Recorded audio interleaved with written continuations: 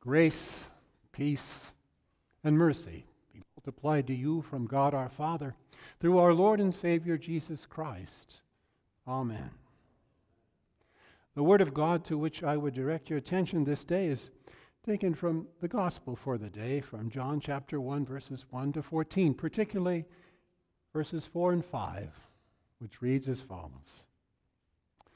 To him was life, and the life was the light of men.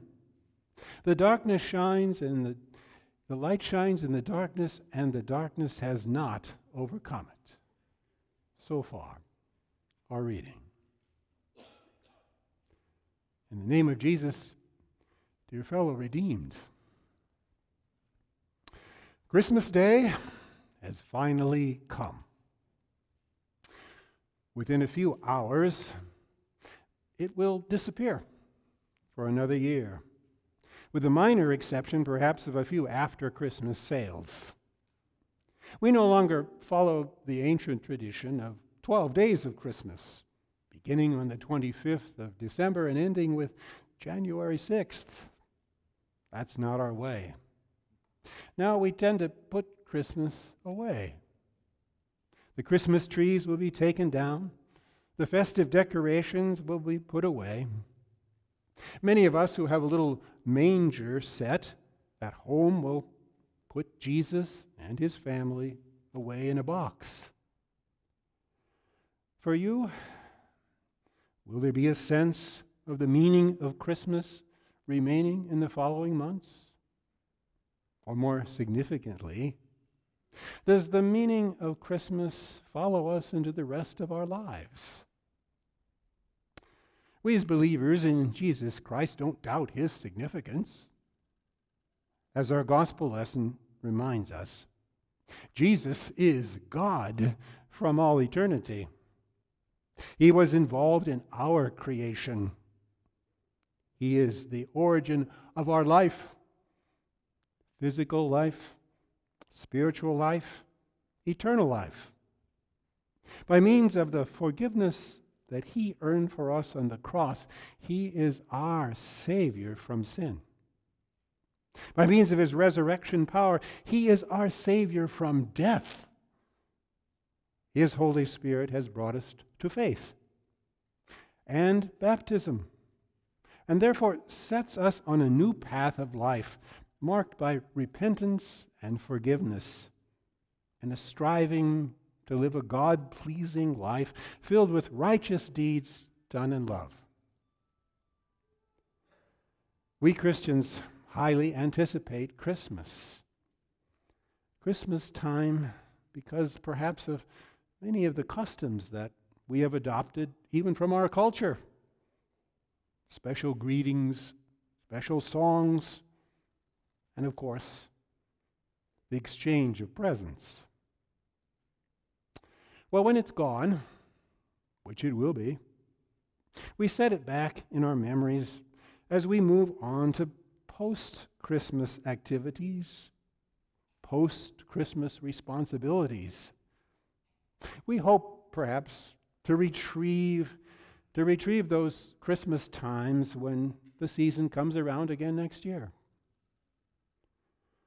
The truth of God's word is that the coming of Christ is a permanent, not a seasonal blessing.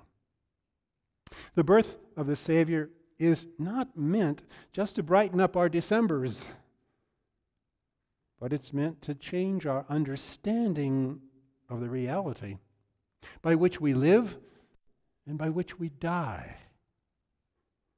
The one who comes as the manger-cradled infant of Bethlehem is God himself. God himself, who brought you into this world as the object of his love. He brings the light which no darkness can overcome, no matter how great that darkness may be. His power to deliver you from whatever you fear is not limited to the doubts of the unbelieving world around us.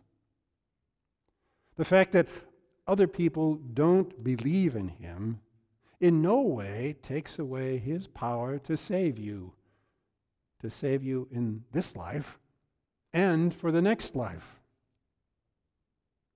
He has worked faith in your life so that you acknowledge him as he is, Lord and God, Savior of repentant sinners and life-giver. Life-giver to all who suffer and die in faith in his promises.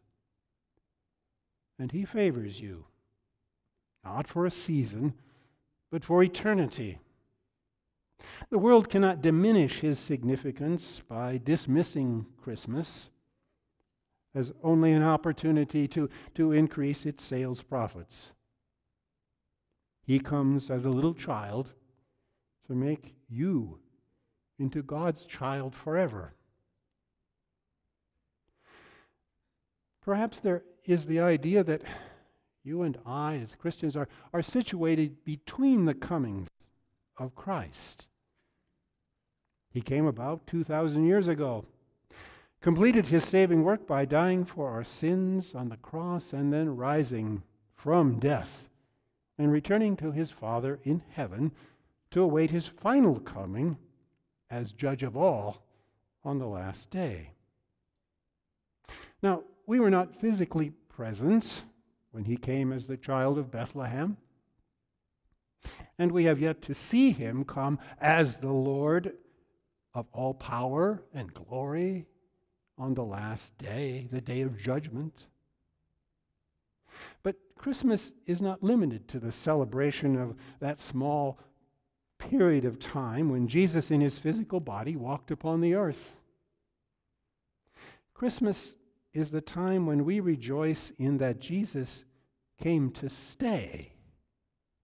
Let me repeat that. Christmas is the time when we rejoice that Jesus came to stay.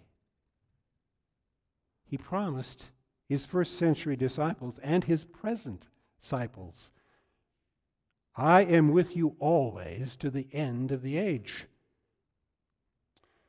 What we celebrate as Christmas is that Jesus Christ, our Lord, came to claim us by faith as his children for now and forever.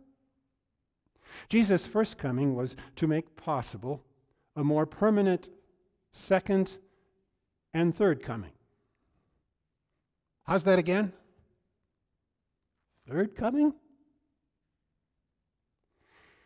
Were we all taught that there are only two comings of Jesus, two advents? That's the word meaning coming.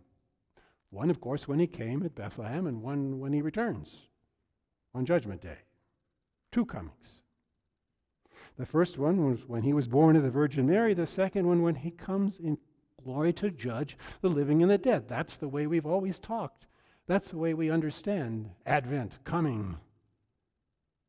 But perhaps we need to see that the first coming of Jesus at Bethlehem made possible a more permanent second coming into the life of his believers, into your life and mine. That coming is prior to his coming as judge on the last day.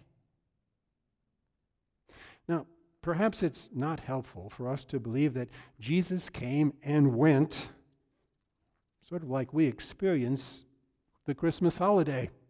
It's here and it's gone. A Lutheran theologian and hymn writer by the name of Lucas Lausius, who studied under Martin Luther in the early 1530s, wrote something very interesting regarding the comings of Jesus. He wrote this: the church celebrates the triple advent of Christ. First is the advent into the flesh, which is despised and humble before the world. The second is the spiritual advent, which happens daily into the minds of the righteous, since he is present constantly with the church. He hears her, he helps and consoles her, concerning which Christ said, I will not leave you as orphans, but will come to you. Again, he said, if anyone loves me, my Father and I will come to him and make our dwelling with him. And then, of course, there is the third advent. The third advent of Christ is his glorious return to judgment, concerning which we read in Matthew 23, and they will see the Son of Man coming on the clouds of heaven with much power and majesty. If it is true that the Christmas coming of our Lord is not an isolated event, then we can see a sequence of events here. A sequence of events by which we experience the ongoing love of God in Christ. The first coming in the manger makes possible the second coming with the hearing of his word, with the water of baptism, with the receiving of his body and blood in his supper, and with his gracious response to our faithful prayers. Jesus comes to us often. This second spiritual coming prepares us then to be ready for the third coming, the final glorious coming on the day of judgment. Now, the Christmas season is not to be seen as a momentary event, here one day and gone the next, but as a sign for us Christians that Christ has come to aid us, to guide us, to forgive us, to strengthen us, to give us the ability to endure and to sustain our faith and hope by his almighty power, working through word and sacrament and the witness of fellow Christians. The Christ who came into our world in the Bethlehem manger has come today to remind you of your baptism when he claimed you, when he adopted you as his own child, to hear your honest confession of sins and offer you his divine forgiveness, to guide you with his commandments, and to reassure you of your place by faith in his everlasting kingdom. With that in mind, it might be said that because of the presence of our Christ, each and every Sunday is really a minor celebration of his coming at Bethlehem, a celebration that renews our hope weekly. You might say we have Christmas all year long. Our Lord's Bethlehem presence will not end until we are greeted with his divine presence, either when we through death pass from this world, or on the last day, when we will be ushered into the glory of his eternal kingdom. I've heard of a pastor who feared that his congregation members attending Christmas Eve service would not return for the Christmas Day service because, they would feel that their Christmas obligations were fulfilled. If you will, for them, Christmas was over on Christmas Eve. So the pastor had an idea. He supplied each of the adult members on Christmas Eve with a sheet of lined paper. At the top was printed the words, "Dear Jesus." Then he explained, "I know many of you will not be here tomorrow, and I think it's necessary for you to do something. I would like you to write a note to Jesus telling him why you won't be present on Christmas Day service tomorrow." So far, the pastor. It seems that pastor was concerned that his members were too anxious to put Christmas behind them in order to attend to more important things. No, God does not condemn you if you don't attend 2 services on Christmas. But this is the idea that Christmas is easily put away, and put away for another year. when what Christmas has to offer us is something for our daily benefit. The Christ of the Christmas manger, the Son of God, has come to give us the blessing of his presence in word and sacrament. He continues to come to us in his grace and mercy, calling us to repentance and faith, so that we remember that his Christmas promises never end. In his name, amen. The peace of God which passes all understanding, keep your hearts and minds in Christ Jesus. Amen.